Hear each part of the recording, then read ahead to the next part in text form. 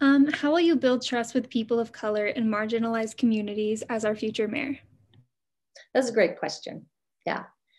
You know, I need your help. That's like Leslie's introduction of me, you know, I don't know everything. You know, as she pointed out, I'm not Black. um, I did live in Africa for 8 years, right? That still doesn't make me ever be able to walk a mile in anybody else's shoes. And I don't think it does. But I think what we have allies and champions across the board. And the thing I like about democracy and when we come together to make decisions, the point is to bring in as many people as you can, right?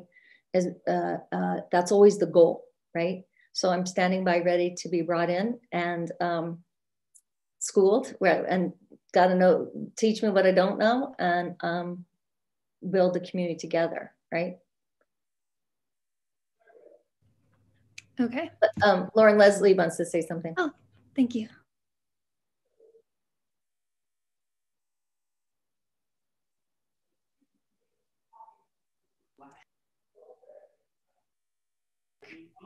Okay, hey, all right. I just want to say those last two questions were really important to me. So I thank this group for asking them. As a Black queer woman, having a place that is LGBT inclusive is extremely important. And it starts with a mayor who actually gives a shit about our issues. Excuse my language, you guys. I do have potty mouth sometimes, but it's really what it comes down to, right? It's like, do you care enough to ask the questions? Does this go beyond having a float in the Pride March? Or are you making sure that our businesses succeed, that our schools are inclusive, right? That there's places for people's voices to be lifted up and matter. And that's what she's about. She's very humble about this, right? But it's the truth. I've seen it happen.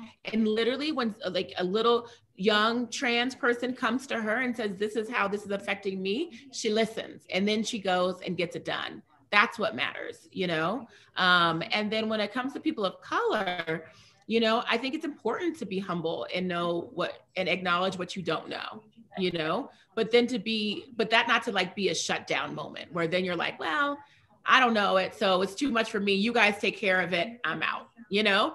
And really to like roll your sleeves up and get in the muck to make real change. And that's what I know that Jeni will do. And so I just want to highlight that because she's really humble in her approach. And I think for a lot of us, the conversations are uncomfortable.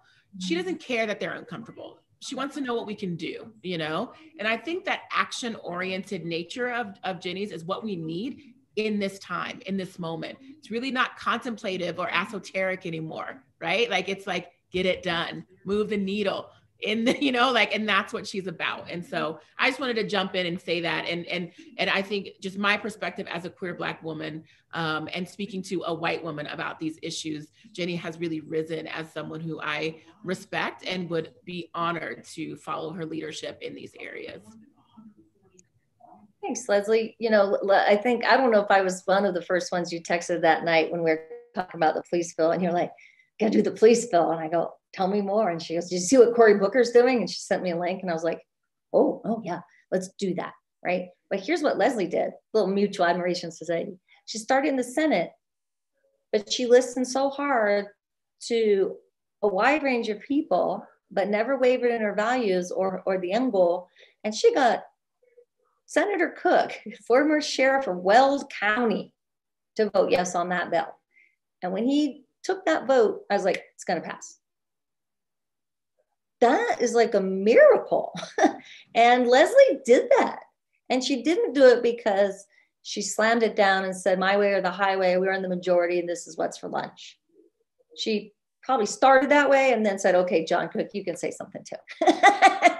But Leslie also has a sense of humor, right? So, I mean, even if she started, I don't think she started that way, but I'm just saying, people know Leslie has the goodwill and the smarts to listen without wavering. And yeah, I was honored when she's like, should we do this? I'm like, yeah. And I will also tell you one thing about Fort Collins. I met with the Fraternal Order of Police the other day. And, you know, I was a clear hard yes on the police bill. I'm like, hi. And I said, how much has the police bill impacted you guys? And they go, no, we're good. I go, do you see that we need to tweak it at all or anything? No. And the head of the FOP goes, that was a really good bill, Jeni. We need it. We had it. We needed that. And I was like, can I say how much I like you guys? Now, is it, they go, are we perfect? No, they're not going to sit there and tell me they're perfect. And I called our chief of police. I said, how much does this impact you? He goes, no, we don't train on chokehold. Yeah, no, yeah. So I said, has it hurt your recruiting in the Fort Collins Police Department? Because that was one of the big things. Oh, we'll never recruit again. And they go, oh yeah, no, we got plenty of great recruits. So Fort Collins Police was also one of the really early ones to hire a psychologist on board full time. Jack Digliani was really ahead. And I've done some bills with them on their peer counseling programs that now have been replicated all over the country. Again, they're not perfect. They didn't even say they were. But I think that we have a real opportunity for partnership and not antagonism in Fort Collins. And I'd like to see that continue. And where there needs to be improvement, I hope they're listening. I think that's that was pretty cool. Yeah. And now I'm trying to help them get their DOLA funds extended because the Department of Local Affairs won't give them an extension on their marijuana enforcement division funds because they said, well, that's in statute. You have to spend it by June 30th. I was like, okay, we'll change the statute. So we're going to give them more time to wisely spend that money. So I'm working on that. But Leslie's right. I mean, I need every single person doing it together. And I only mentioned that Mayor makes $14,000 a year to signal how critical the people of Fort Collins have said, this is not a strong mayor model. This is a community service model.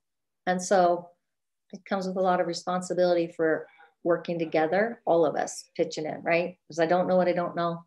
So so you're in.